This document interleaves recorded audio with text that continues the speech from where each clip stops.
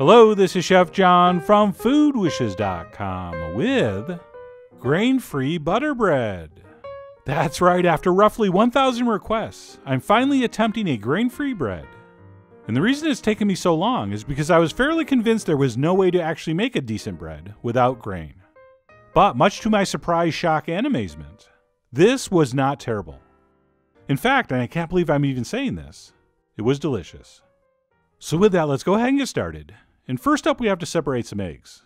And as I may have demonstrated before, my preferred method for separating eggs is to crack it into an open hand and let the egg white run between your fingers into the bowl. And I find that not only an effective method, but also super fun. And if someone's watching, it looks really cool. And as usual, it's always okay to get a little bit of the egg white in the yolk, but it's never okay to get a little yolk in the egg white. Otherwise, they're not going to whip up as well. But anyway, we're going to go ahead and separate 6 eggs. And then besides our eggs, the only other thing we want to do ahead of time would be to butter and parchment a bread pan. And after rubbing the inside with a little bit of softened butter, the only place we have to put our parchment is on the bottom. So we'll just cut one piece the same size as the bottom and sort of press it in. And that's it. We'll simply set that aside and move on to the actual recipe, which we will start by adding some grain-free almond flour to the bowl of our food processor. And the finer the grind, the better. Oh, and by the way, I heard you can do this with other grain-free flours, like macadamia or coconut. So as usual, I encourage you to experiment. I mean, you are, after all, the Swaggy P of baking grain-free. And then besides our grain-free almond flour, we're also going to need a touch of salt, as well as some baking powder. And believe it or not, that is going to be it for the dry ingredients.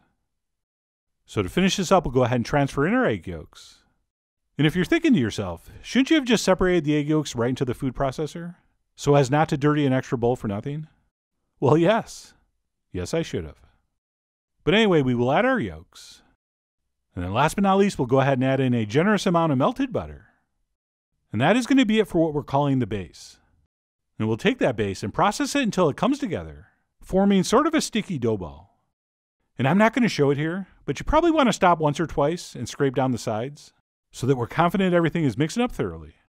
So that's what I did. I pulsed it on and off and scraped it down once or twice until it all came together and sort of ended up looking like this. And then once that's been accomplished, what we'll do is just leave that as is while we move on to whip our egg whites. And to make that job a little easier, I'm going to add a pinch of cream of tartar, which I believe they get from skimming off the top of regular tartar, but I'm not sure. But what that does is help your egg whites whip up a little faster and a little easier and to a little larger volume.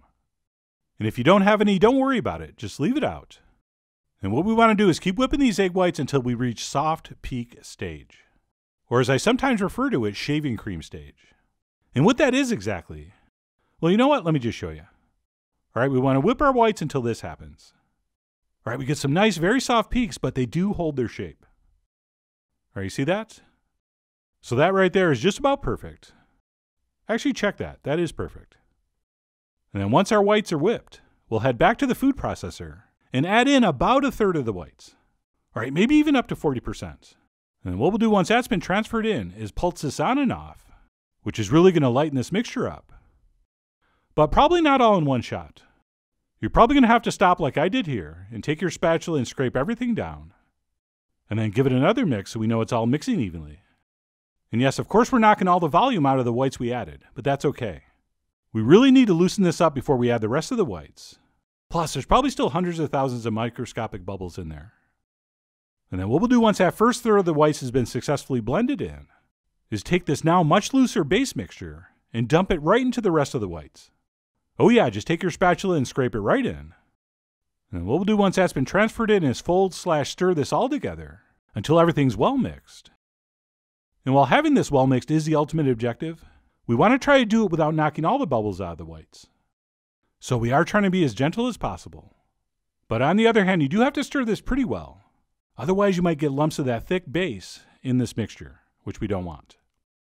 And I tried doing this step with a whisk and a spatula, and they both work about the same, but I thought the spatula knocked out a little less air than the whisk. And what we'll do once that's been successfully combined is we'll go ahead and transfer that into our buttered loaf pan. And that's it.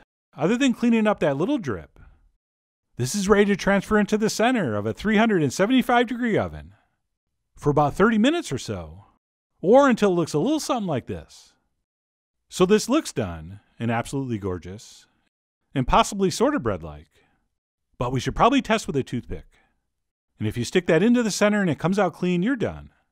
But if it comes out with wet batter on it, you're not done. Put it back in for a few more minutes.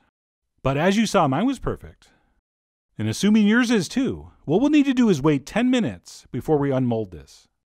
And just to play it safe, I do like to go around the edge with a thin knife, just to make sure it's not sticking anywhere. And then what we'll do after waiting, like I said, about 10 minutes, is go ahead and unmold this, and we will leave it on this rack until it's cooled completely before we slice it. All right, fine. You can do it if it's still a little warm. But like all breads, grain-free or otherwise, I highly suggest you don't cut into this hot, since you're going to lose moisture. So I patiently waited until mine had cooled to room temp, at which point we can grab a knife and slice in. And while this is supposed to kind of sort of look like white bread, if we're being honest, it actually looks a lot more like a pound cake. So it doesn't really look exactly like bread, but all in all, I was fine with the appearance. It looks perfectly edible. And then as far as the taste goes, I was shocked. Because as this is baking, it smells like scrambled eggs. And so I was pretty sure this was going to taste like airy, almond-flavored scrambled eggs. But it didn't at all. It actually has a surprisingly neutral flavor. Okay, there is a little hint of toasted almond. Just a little. And a very, very faint egginess. But generally, I would describe this as having a very neutral, almost like a bland white bread flavor. So I have to admit, I really was surprised. And by the way, things only got better with the addition of butter.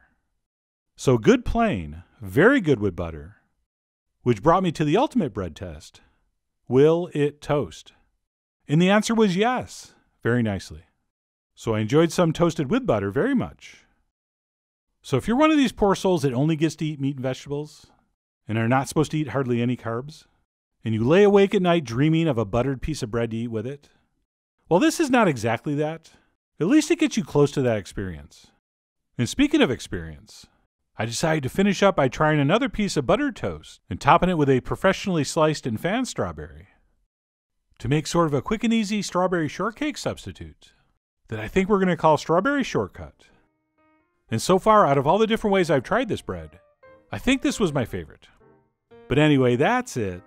What I'm calling grain-free butter bread, which I thought would be a much catchier name than grain-free egg bread. But anyway, whether you're going to make this because you don't use grains, or you just want to try a new fun recipe, or both, I really do hope you give this a try soon. So head over to foodwishes.com for all the ingredient amounts and more info as usual. And as always, enjoy.